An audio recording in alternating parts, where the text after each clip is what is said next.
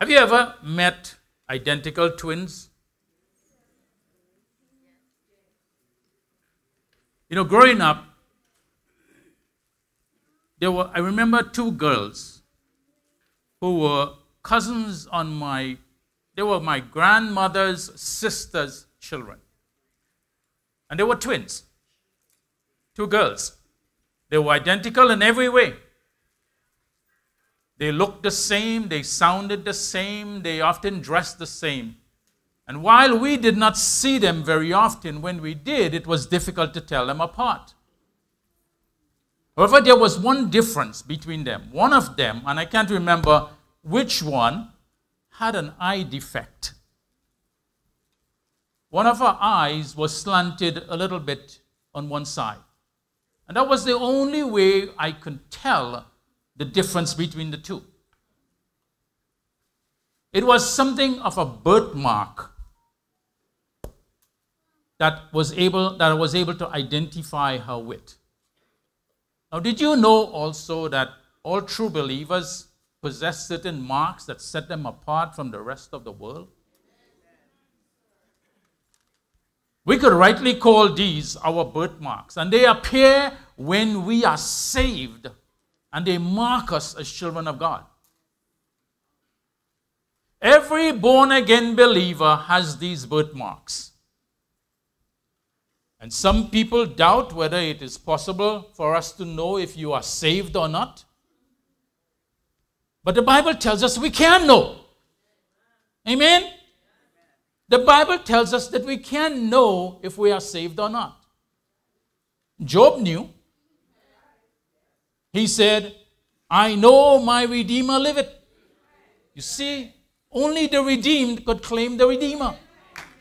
Hallelujah. Paul knew. He said, for I know whom I believed in. I am not ashamed. And if God is no respecter of persons, if Job knew and Paul knew, then you and I can know too, right? Hallelujah. We can know. In fact, one of the reasons why the Apostle John wrote his first epistle was to help people to know for sure that they are indeed saved.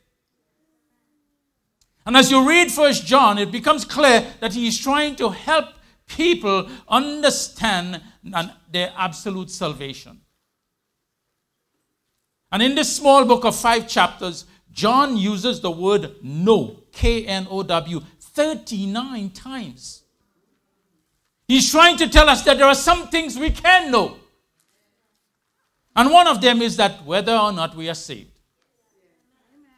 Now you're probably wondering, but Mickey, what kind of message is this? You see, recently, when we called for altar prayer, a brother came up. And thank God, he's not here today, so he wouldn't feel funny in any way. But I asked him, I said, brother, what can we pray for you? And he said, his answer surprised me a bit. He says, I have doubts. Pray that my doubts, I will overcome my doubts. Now maybe you do not have doubts, but there are others who do. And if you have struggled in this area, I want to help you get this matter settled today once and for all.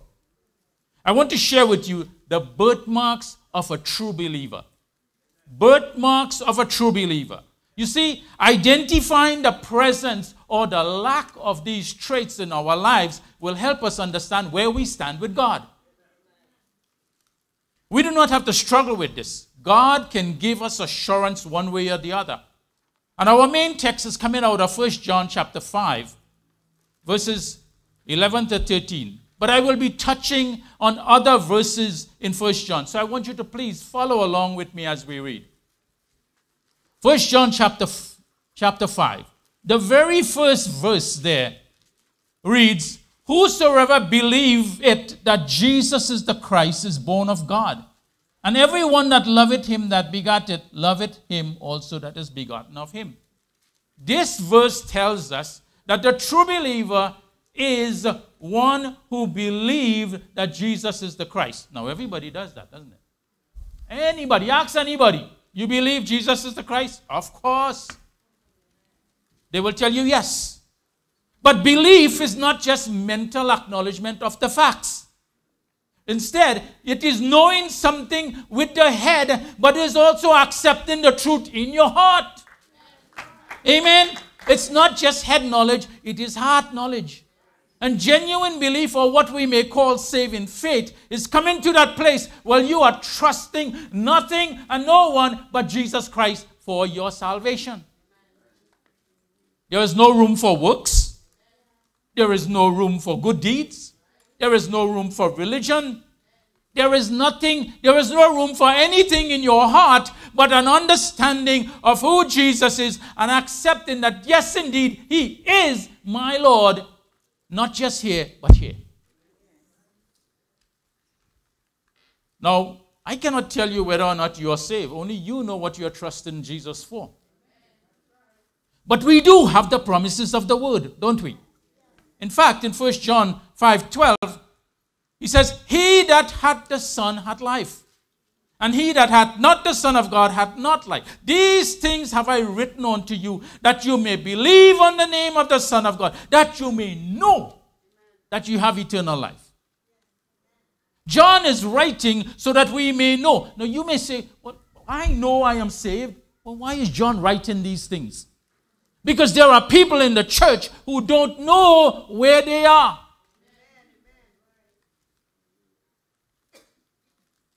John, in his gospel, 5:24, Jesus himself said, verily, verily, I say unto you, he that heareth my word and believeth on him that sent me hath everlasting life, and shall not come into condemnation, but is passed from death to life. Jesus himself is telling us. Romans 10:9, if thou wilt confess with thy mouth the Lord Jesus, and shall believe in thine heart that God has raised him from the dead, thou shalt be saved. And there are hundreds of more scriptures. John 3:16, Acts 2:21, Acts 16:31, Romans 8:1. There is therefore no condemnation to them that are in Christ Jesus. And so much more. And the list could go on and on. We have also this principle from the scripture that God is holy and cannot lie. So what he promises to do, he will do. Therefore, if you have trusted Jesus Christ for your Savior, according to the plan laid out in the Bible, then you are saved. You have God's word on that. So this brings us now to our first spiritual birthmark, a spiritual conversion. I'm going to give you 4 spiritual birthmarks. The first should be asked and answered. Was there a definite, clear moment in your life when you trusted Jesus and nothing else to save your soul? Is that a good enough question? You see, as it is written in the Word of God, there is none righteous, no, not one. All have sinned and come short of the glory of God. Did you ever see yourself as lost and came to the place where you recognized and acknowledged your sins to God?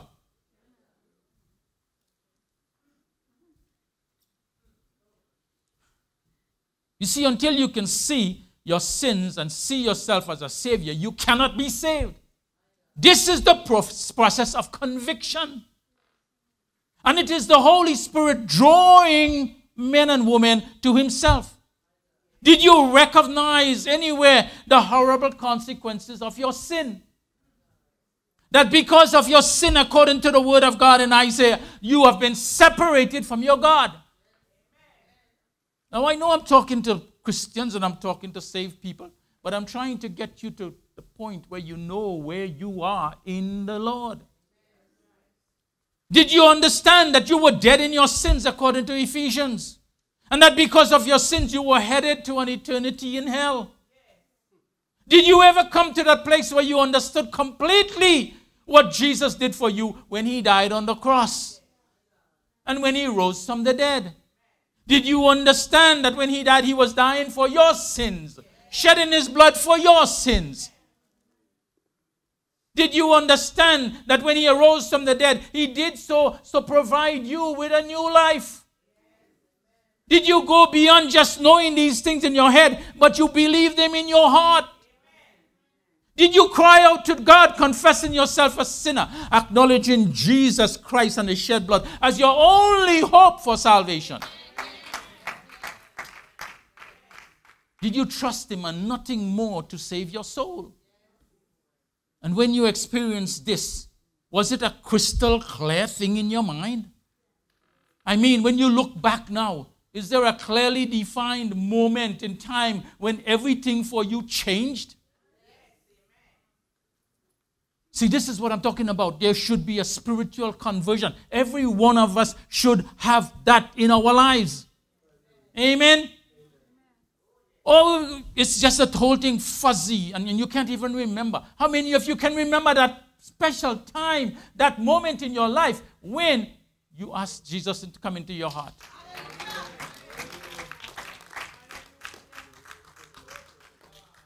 You see, the circumstances surrounding your conversion may differ, but one thing remains the same. There is going to be a specific time that every redeemed person can point to and say, right there, that's the time, that's the moment when Jesus came into my life and I was transformed.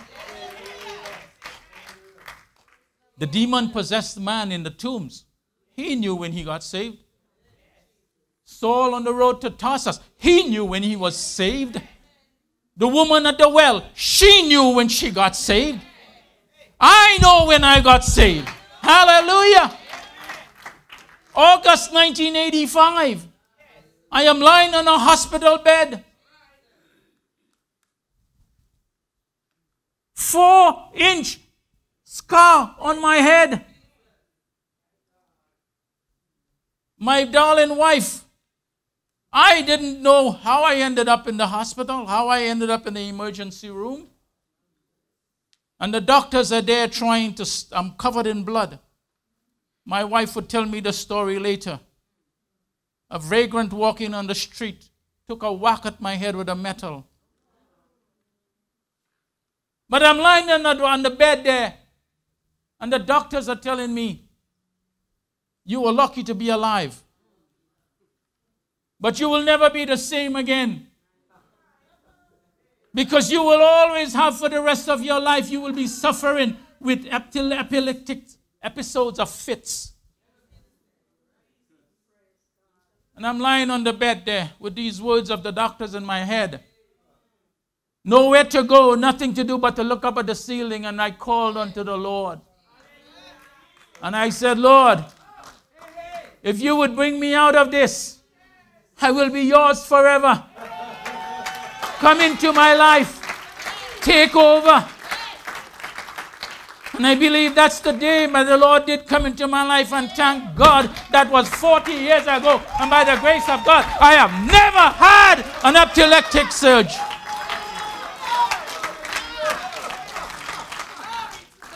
Never have I had an episode of fits in my life. Yes, the doctors were right. I would be different.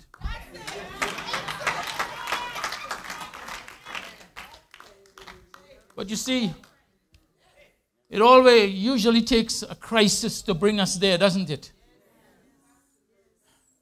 And Paul remembered his crisis. He was blinded for 3 days.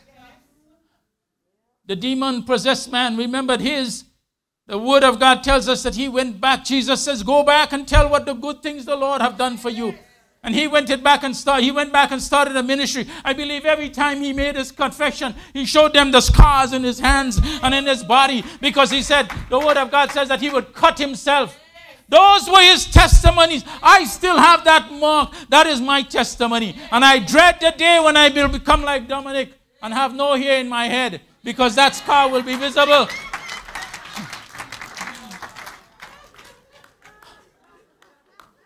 Yes, when I become totally bald, my head, that scar will become invisible. But you know what? Maybe I can use it as testimony. I could point to it and tell people, that was the day of my conversion. Hallelujah. Yes, we will all have a time of a conversion. And if you cannot remember, you see, there are people who grew up in the church. They've been coming with their parents. They have never had a conversion experience. And they think they are saved. Hallelujah. And Jesus, Nicodemus, a Pharisee, a teacher of the law, a most upstanding man in the community, would come to Jesus, and Jesus would say, "You must be born again." And he makes it clear. And you see, not everybody who comes to church is saved. And Jesus made it clear in Matthew 7:14. He says, "Not everybody that says to me, 'Lord, Lord,' is going to enter the kingdom." See, there are people who come to church. They have never had that conversion experience. They think they are saved, but they are not.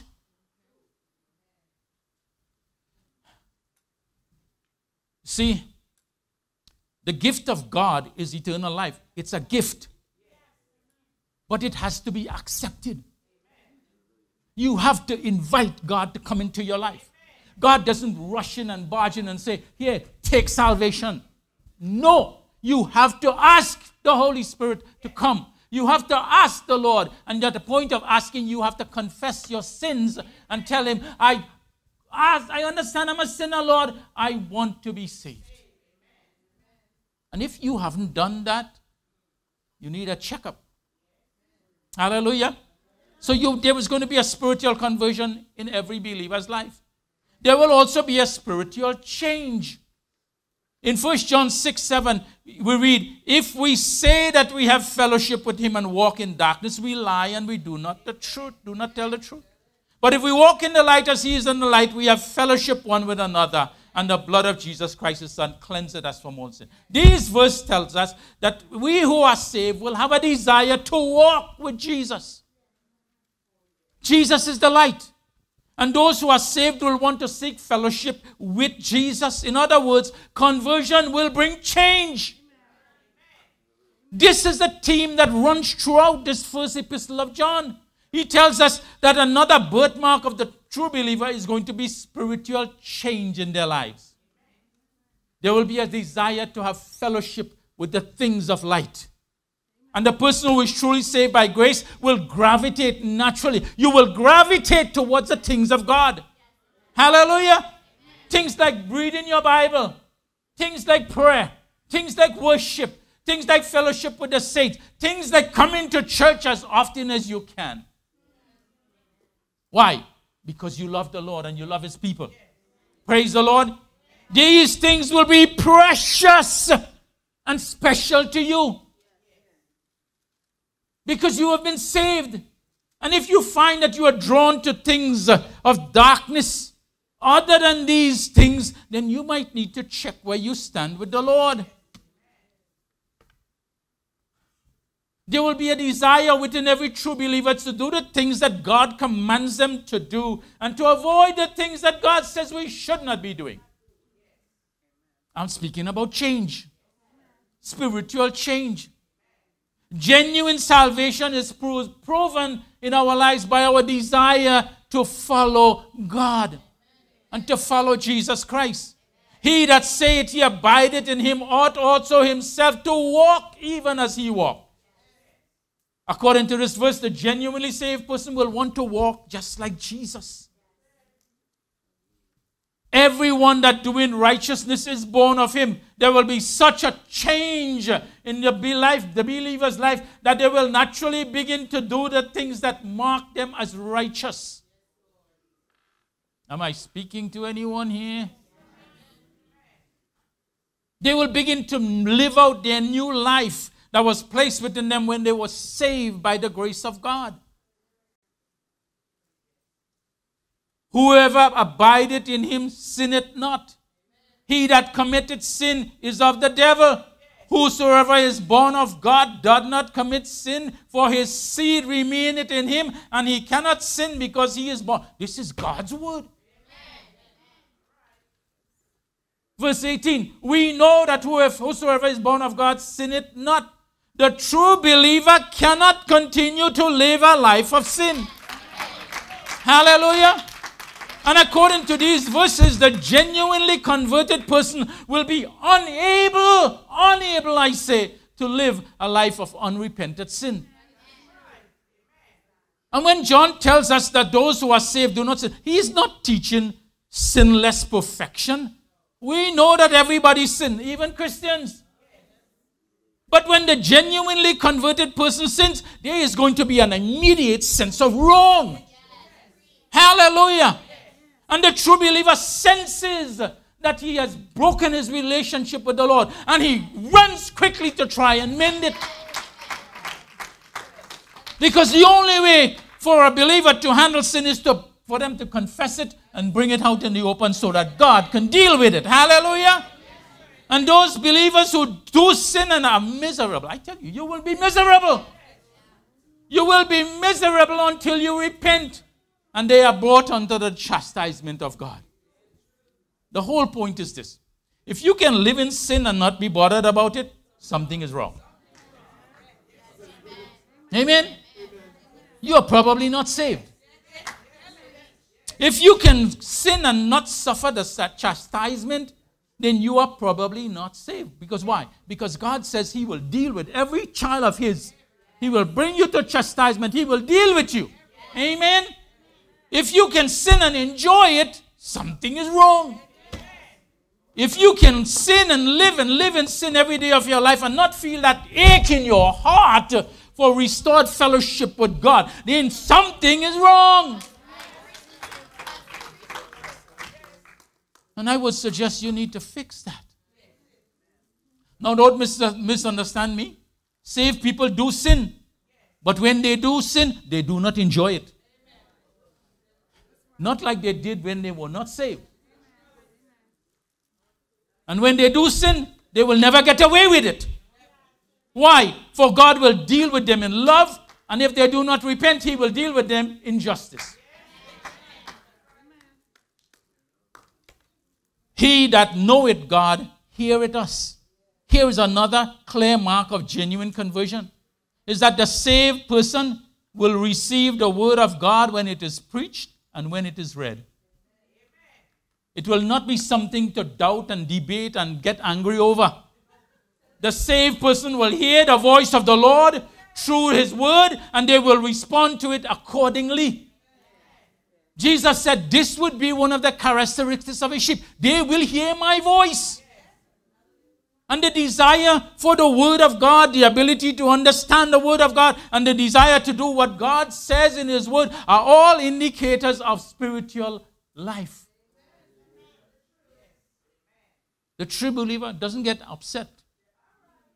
Doesn't get upset when he hears the preacher preaching about the need for purity and holiness and living holy. So don't get upset with me, right? You see, because when Jesus saves you, he literally changes you from the inside out.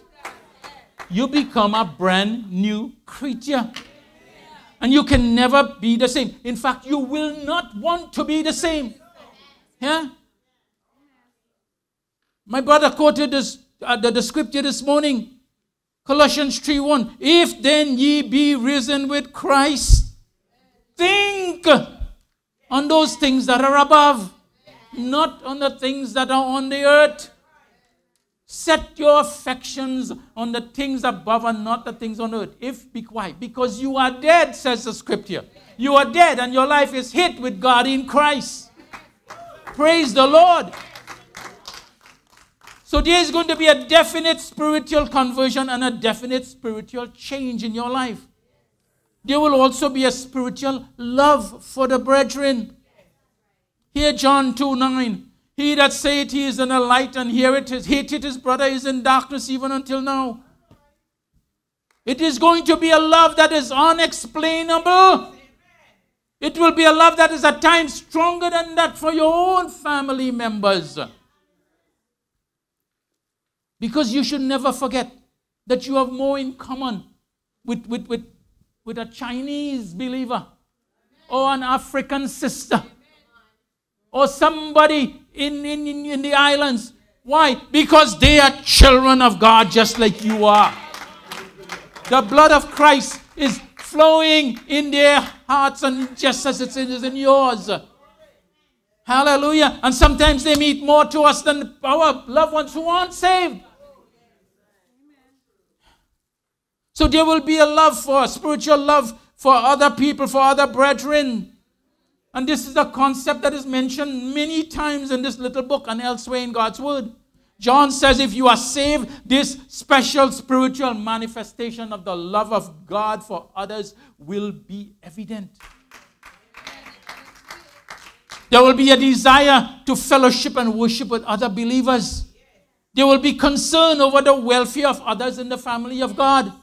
There will be concern when you have offended some other believers in Christ. There will be a desire for reconciliation when there is a breach in the body of Christ. This and this, I can go on and on. There is more to this, but the point is clear, isn't it?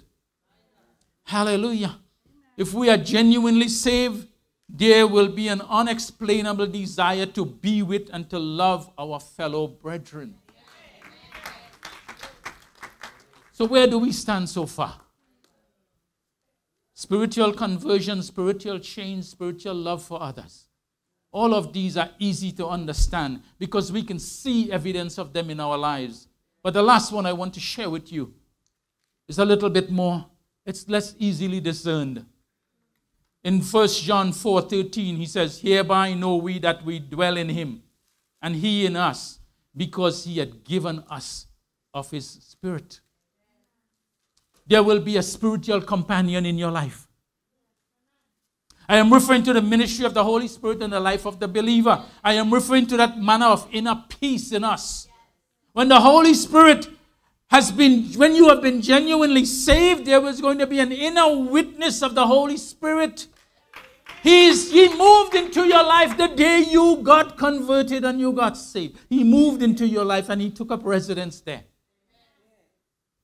And his job is to seal us, to lead us, and to give us assurance of our salvation. And the presence of the Holy Spirit in our lives is proof positive that we belong to God. That is our seal. And this is a mysterious thing, but it is absolutely essential for the assurance of our salvation. Because you see, when the Spirit of God is present in your life, he will speak to your heart. He will tell you things. He will guide you, he'll warn you, he'll lead you, he'll feed you, he'll comfort you, he will convict you, he will tell you the truth.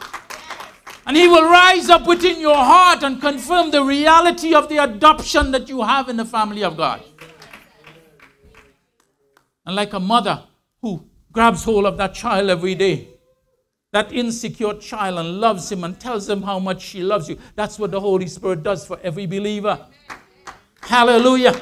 He is there to love you. He's there to guide you and show you. And to put it simply, church, when you get saved, there's going to be a spiritual instinct placed inside of you. And you will immediately begin to desire the things that pertain to God. His word, his work, his worship, his church, everything that goes with God. You want to be a lover of God. And this is not going to be a passing thing that comes here today and leaves tomorrow. No, if the Holy Spirit is in you, he is there forever. He says, I will never leave you nor forsake you. He is there all the time. And if there is no peace, and if there is no assurance, and if there is no communication between the Holy Spirit and your spirit, then he may not be there. Because the Lord promised when he comes, he is going to be with you. He's going to lead you and guide you and convict you and teach you and show you. And if he's not doing that, if you are not experiencing that, maybe he is just not there. And it may be that you need to be saved. Because if the Spirit of God never speaks to your heart, then you need to examine yourself. Now this may be caused sometimes by unconfessed sin in our lives. But while we are walking in the light, the Spirit of the Lord will bear witness within us that we are in the family of God. Now you may be saying, brother, I don't know whether or not the Spirit is. I tell you, if he is there, you will know. Hallelujah. If the Spirit of God is in you, you will know. There will be no question about it. There will be times when he will get so big that it becomes crystal clear in your life. And there are other times when he will make his presence known by the subtle little things like an inner desire for prayer. And a desire to go read the Word of God. or to tell some lost person about Jesus. He will make his presence known, and he will give you assurance of your salvation, because the presence of the Holy Spirit in your life is proof that you belong to God. Amen. Praise the Lord. Now, I know I've covered a lot this morning, but I felt led to pray, to preach this message. Because there are people in the church who are not sure where they stand with God. They may not openly admit it, but it is true nonetheless. And there are others who may have, having heard the word of God, realize that based on the content of this message, they are not sure if they are saved. And if you lack even one of these birthmarks of the true believer this morning, then this message was sent your way for your benefit. Hallelujah. And if there is a slightest bit of doubt in your mind, then you need to leave that seat where you are, and you need to come to the Lord this morning and fix it. Hallelujah. Fix it now and forever. And if the Lord is speaking to your heart, you need to come. If you are in doubt, you need to come. If you are convinced that you are lost, you need to come. And even if you are sure you are saved, this might be the best time to come and recommit your life to the Lord.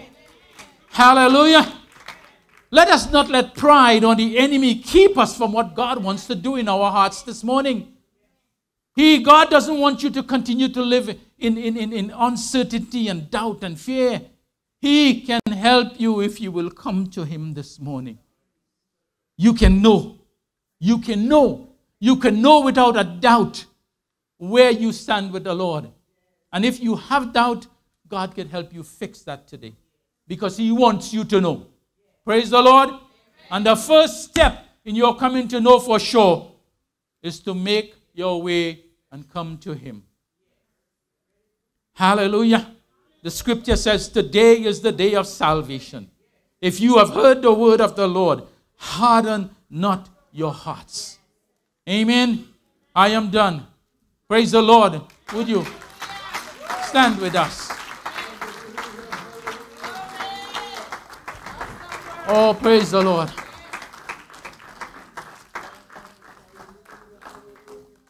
I want to invite you. Oh, hallelujah. I want to invite you to come. You know, none of us should remain in our seats. None of us should be so proud as to say, I know. There are doubts in all of our minds. So I want you to come. And the ministers are going to come, and we are going to pray. We're going to pray that every doubt is going to be removed. Every doubt, every inkling of doubt is going to be removed from every child of God. Hallelujah. Praise the Lord. Oh, we give you praise. Go ahead, Pastor.